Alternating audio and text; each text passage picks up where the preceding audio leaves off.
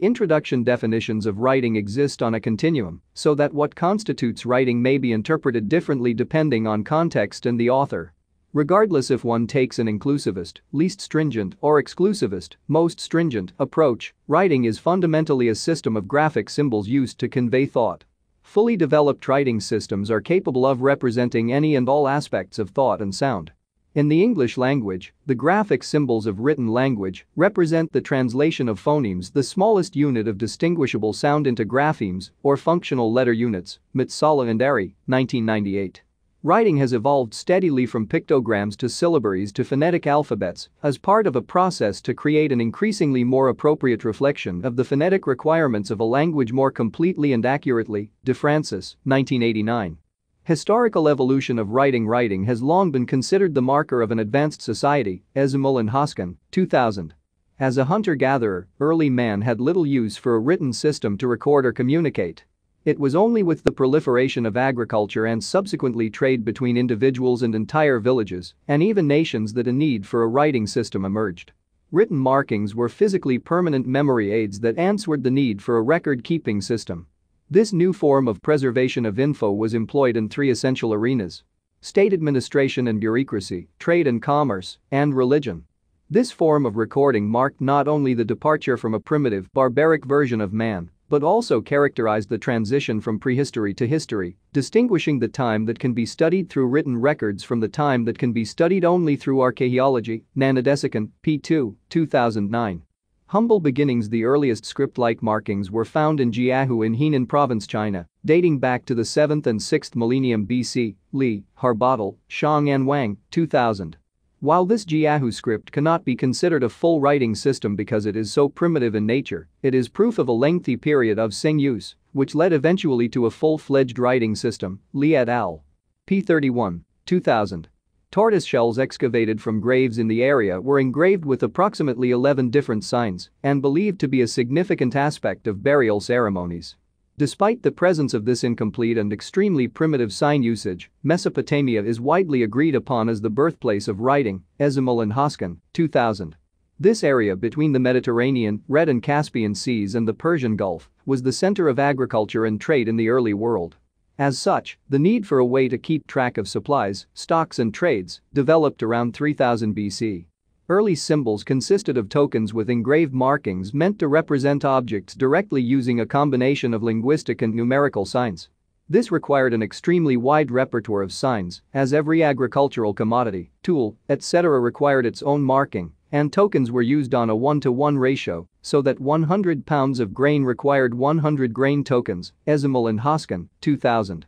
Eventually, this system was standardized and simplified by Akkadian scribes, who also introduced the concept of linear, horizontal writing. Postgate, 1992. While early signs represented morphemes, or units of meaning, a gradual shift towards phonetic representation occurred. These syllabic signs were able to represent the complex grammatical structures of written communication that had developed over time. This shift in focus to phoneme-oriented signs increased the number of signs needed to convey a given statement, but improved the accuracy and versatility of the script. Post-Agate, p64, 1992. From scratchings to syntax. Only a few hundred years later, Egyptian hieroglyphics began to emerge further west. Around 3400 BC, the world's first alphabet was in use, consisting of 26 consonants and no vowels. Fisher, 2001. While there is little similarity between the visual aspects of the Akkadian script and that used by the Egyptians based their writing system on the logography, phonography and linearity of the earlier Mesopotamian writing systems. With time, several written dialects emerged from hieroglyphics, including a highly abbreviated cursive script employed by the public on a daily basis. Fisher is quick to point out that while the idea of complete writing may have arisen on Sumer Mesopotamia, the way we write and even some of our signs, which we call letters, are the ultimate descendants of ancient Egyptian founders. Fisher, p47, 2000. The evolution of the alphabet. The Demotic script adapted from hieroglyphics by the Egyptians was eventually replaced by the written language of the conquering Greeks around the 2nd century BC. Fisher, 2000. The Greek alphabet was unique in its regular and consistent use of vowels, building on the basic syllabaries of Mesopotamia and Egypt to employ a more evolved alphabet. Carpenter, 1933. Much like the evolution of Egyptian hieroglyphs, the Greek alphabet evolved into two distinct writing styles, one formal and angular used for manuscripts, the other slanted and interconnected and used for daily uses. The second, less formal writing system continued to evolve over hundreds of years into a compact and more rounded script that more closely resembles our modern alphabet. The tumultuous history of this part of the world involved a revolving door of conquering and conquered. Written language has, therefore, an extremely non-linear developmental path, with many cultures borrowing and reinventing writing multiple times throughout this portion of early human history. The geographic borders between countries were changing constantly during this portion of history. As a result, cultures were frequently abolished and absorbed by the victors, and writing was no exception. The Roman Republic, one of the greatest civilizations of the ancient world, was established in 509 BC and, in its youth, was heavily influenced by the neighboring Etruscans, Nanadesican, 2009.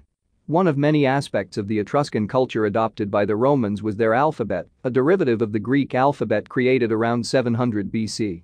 The earliest Roman alphabet was written entirely in capital letters and, at first, occasionally from right to left, it ran A B C D E F H I K L M N O P Q, R S T V, Nanadesican, P 229, 2009. It was the Romans who gave the letters the names we are familiar with today, dropping the distinctive Semitic-derived names, e.g. alpha, omega, etc., for unisyllabic representations of the phonetic sounds they made. The additional 7 letters found in our modern-day alphabet resulted from a fusion of Roman and Greek vocabulary, requiring additional letters to represent the new sounds of the evolving hybrid language, Nanadesican, 2009.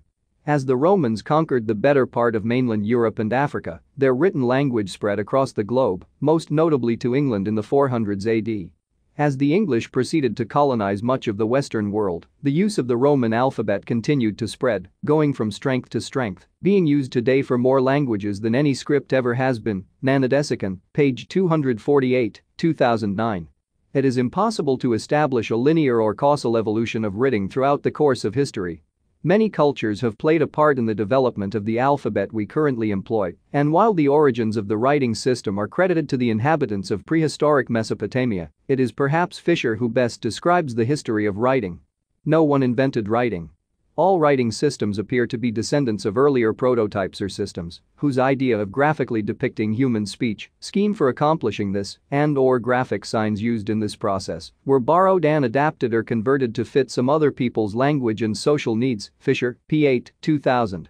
Writing and the brain. Anatomical structures and writing the brain's left hemisphere has long been assumed to be dominant in language activities for right-handed people.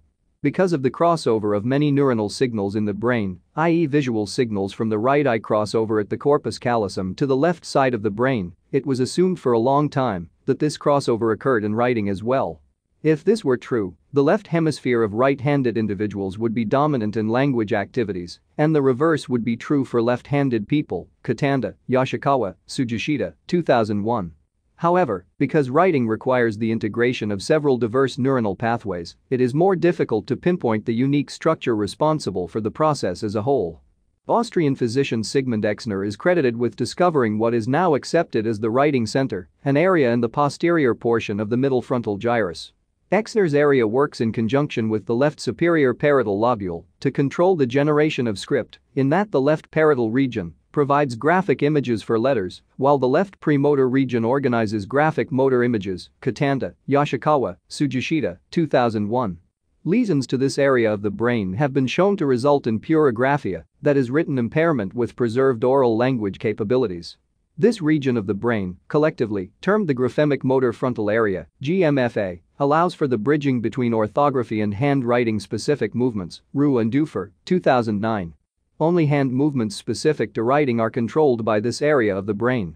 The GMFA coordinates the interface between semantic, syntactic and orthographic representations of words via their physical appearance. This includes mechanisms such as upper and lower case, cursive versus printing, as well as the individual nuances that make each person's handwriting unique. Damage to this area of the brain affects the easiness and fluidity of handwriting. The ability to compose sentences and generate ideas remains intact. It is the transcription process itself that becomes difficult, if not impossible. Research on the brain structures involved in writing remains limited and focuses primarily on those structures that govern the physical representations of sound. From the perspective of creation, writing draws on a variety of cognitive processes, including planning, problem-solving and long-term memory functions. Writing and cognition Flower and Hayes model, the integration of all of these cognitive functions required for writing occurs in a process that maintains a large degree of continuity across several variables. One of the most influential models on the writing process was proposed by Flower and Hayes in 1981 and suggests that writing relies on a series of hierarchical processes and a network of goals. Flower and Hayes, 1981. Flower and Hayes refer to the purpose of the piece of writing as the rhetorical question. This is the sum of all of the goals of the piece of writing and acts to guide the development of the piece of writing throughout the many stages of composition. Their model is divided into 4 key points, with the focus of demonstrating that their cognitive process theory of writing shows that the act of creation is fed and sustained by the ever-changing imagination, art and goals of the writer. McKay, 2003. The process of writing is best understood as a set of distinctive thinking processes which writers orchestrate or organize during the act of composing. These processes are grouped into 3 larger categories. Task environment. This includes the aforementioned rhetorical questions or the assignment, as well as considerations about the topic and the audience. Good writers can juggle the requirements of the audience and the writer's own personal goals without compromising the initial rhetorical questions or assignment. The medium of external storage for the piece, handwritten, word processor, etc., also impacts this portion of the writing process. Long-term memory. The relatively stable entity that contains the knowledge about the topic and audience, as well as certain writing plans and structural representations that may shape the composition in question. Cues in the rhetorical questions, such as convince the audience, lead the writer to tap into a certain plan. Compositions that fail to meet the unique needs of the reader are referred to as writer-based prose and often occur because the author failed to transform and reorganize the information they retrieved from long-term memory. The organizational issues that characterize children's writing, in which they simply write everything they know about the subject in question, is knowledge-telling and fails to take into account both the audience and the plan. Working memory. The process of writing occurs through the integration of task environment demands and long-term memory processes into the key component that reflects the establishment and progression of a piece of composition. The writer begins to form an internal, subjective idea representation of the information to be used in the piece. Textual decisions about the order of information begin to take shape as ideas are generated and organized within the context of the overarching goals. For a particular piece of composition, sets of both procedural and substantive goals are established, and these are generated, developed and revised by the same processes that generate and organize new ideas. Just as goals lead a writer to generate ideas, those ideas lead to new, more complex goals which can then integrate content and purpose. Flower and Hayes, 1981. An important difference separating strong and weak writers is the network of goals they develop. Stronger writers derive a higher quantity and quality of middle-range goals, in that they are not just focused on the end result, but consciously develop the body of the text to reflect the specific framework required. The working memory portion of writing also includes the process of translation. This includes the navigation of the English language, from generic and formal demands through syntactic and lexical ones, down to the motor tasks of forming letters. Flower and Hayes, 1981. All of the pertinent pieces of knowledge the writer has collected must be brought together in the context of the specific piece and brought in line with the network of goals to result in a linear composition that develops in a logical sense. In this cognitive process model of writing, the decision on when to move between processes is made by a function Flower and Hayes refer to as the monitor. It is this function that determines when a writer will stop generating ideas and progress to the actual stage of composition. Knowing when to make this transition comes with experience and is another key distinction between experienced and novice writers. These processes have a hierarchical, highly embedded organization in which any given process can be embedded within any other. This hierarchical nature allows the writer to switch between processes at any point in time. In fact, according to Flower and Hayes, the power of the writing process is that it is organized in such a way that a large working system such as composing can subsume other less inclusive systems, such as generating ideas, which in turn contains still other systems, and so on. 1981. The flexibility that stems from such a hierarchical system is what gives writing its power, as the author can do many things with just a few simple processes, e.g. plan, translate, review. The act of composing itself is a goal-directed thinking process, guided by the writer's own growing network of goals. Despite the fact that the writing process frequently feels unguided and almost accidental in its progression, Flower and Hayes argue that the writer establishes a network of goals that grows increasingly elaborate as composition progresses. These networks have three features. They develop gradually and can emerge at any point in the composition process. These goals exist in a variety of different levels, but ultimately they all work to progress the piece of writing towards a completed work of prose. Goals act to mediate all of the forces that act to advance a piece of writing, and even when subconscious, these plans are set in place by the writer. A writer's higher-level goals are what give prose its direction and identity, and as such, they are revisited frequently. The more conscientious a writer is of their middle and higher process goals, the more complex and complete a work they will create. Flower and Hayes, 1981. It is the balance between carefully scripted and planned out and inspirational or spontaneous nature of writing that this cognitive process model of writing seeks to denote, in that the remarkable combination of purposefulness and openness which writing offers is based in part on a beautifully simple but extremely powerful principle, which is this: in the act of writing, people regenerate or recreate their own goals in the light of what they learn. Writers create their own goals in two key ways. By generating both high-level goals and supporting sub-goals which embody the writer's developing sense of purpose, and then, at times, by changing major goals or even establishing entirely new ones based on what has been learned in the act of writing. It is this step that reflects the creative nature of writing and the process of inspiration that occurs. The ability to re-examine, re-evaluate and remove goals for a certain piece reflects a certain amount of both confidence and competence. Flower and Hayes refer to this process of revising and clarifying goals as the root of the writer's power, as it is through setting these new goals that the fruits of discovery come back to inform the continuing process of writing. Writing is communication, the relationship between speech and writing. There has been much dialogue on the interaction between speech and writing, with many famous philosophers and linguists attempting to solve the nature of the relationship. As previously discussed, writing is most commonly seen as the younger brother to the crown prince, that is speech. Writing is a secondary representation of the primary speech, Powell, 17, created in the image of speech and therefore dependent upon it for both its form and meaning. Writing is frequently distinguished from language in that it is merely a way of recording language by means of visible marks, Bloomfield, p. 21, 1933. Despite this sense of almost inferiority, it is through writing that spoken words gain a sense of permanency. Nanadesikan, 2009. Writing is deliberate and acts to preserve speech in a material form that can continually and repeatedly be accessed and recalled. Writing reaches a larger audience than speech and is fundamentally different from speech in that it is a tangible entity. Powell, 2009. In fact, writing is such a monumental ability that is often seen as a form of technology, not a method of communication. While the primacy of speech may be a given, the importance of writing to civilizations demonstrates its value to society and its superiority as a cultural practice that symbolizes thought and renders it timeless and concrete. In this way, speech is the primordial form of communication, both in a historical and developmental sense. Not only do humans as individual people learn to speak before they can write, but societies as collectives develop written communication significantly later in their own developmental course. It stands to reason, therefore, that writing stems from spoken language. However, Lieberman and Whalen, 2000, argue that writing is not merely a linear progression from speech. Instead, writing is a unique intellectual achievement requiring explicit teaching and active learning. Engaging with language in such an active manner brings both structural and semantic properties of speech into conscious awareness. Olson, 1995. In learning to transcribe the oral language, people become aware of the rules and structures that govern their language, such as sentence structure and punctuation.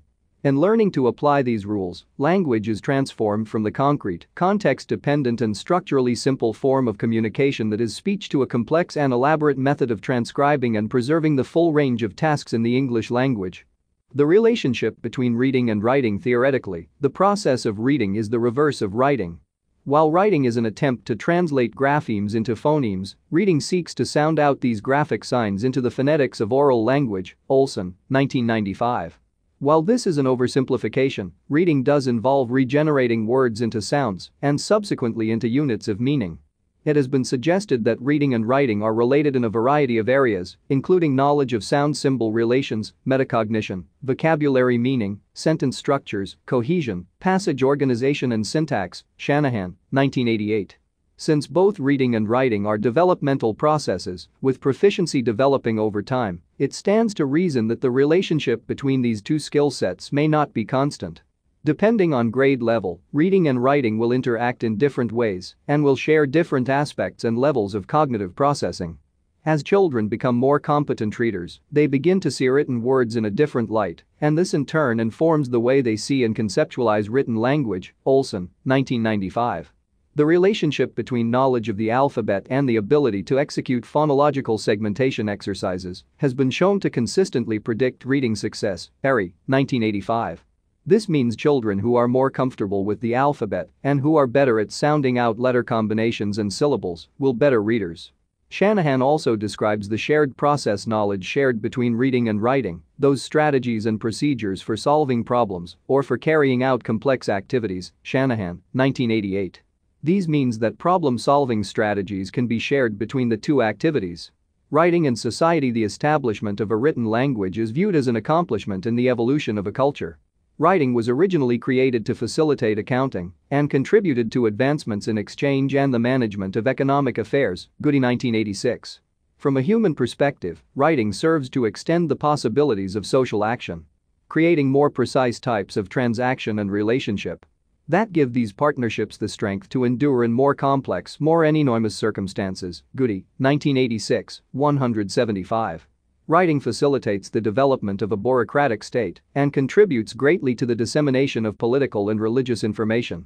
The 21st century alone has witnessed countless manifestations of the power of written texts as acts of martyrdom, tyranny, fanaticism, oppression and liberation have been committed in deference to the written word of God. Powell, 12.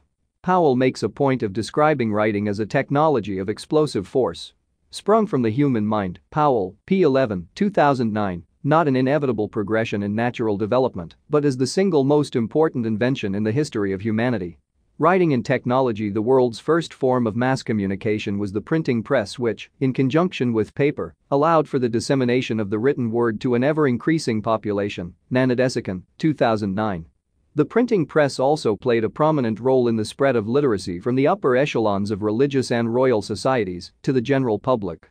The first printed book was Johannes Gutenberg's version of the Bible, of which almost 200 copies were printed in 1455. This monumental event served to further change writing, which moved from a process centered on the creation of letters to a process of writing by selection from a preformed set of letters. Nanadesican, p. 252, 2009. The demand for written texts continued to grow through the religious turmoil of the medieval and Renaissance times and into the Industrial Revolution of the late 1700s. The next big change in writing came with the invention of the typewriter in 1873, making typing nearly as fast as measured speech and rendering the typed word invaluable to the business community. Nanadesican, 2009.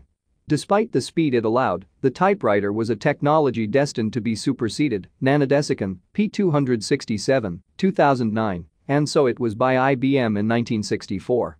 This new form of electronic writing lacked some of the permanence of both typewritten and handwritten text, but allowed for instant and continuous editing. This shift in the permanent and tangible nature of writing marked a departure in the essence of written script that had been preserved through all of the changes in alphabet throughout history.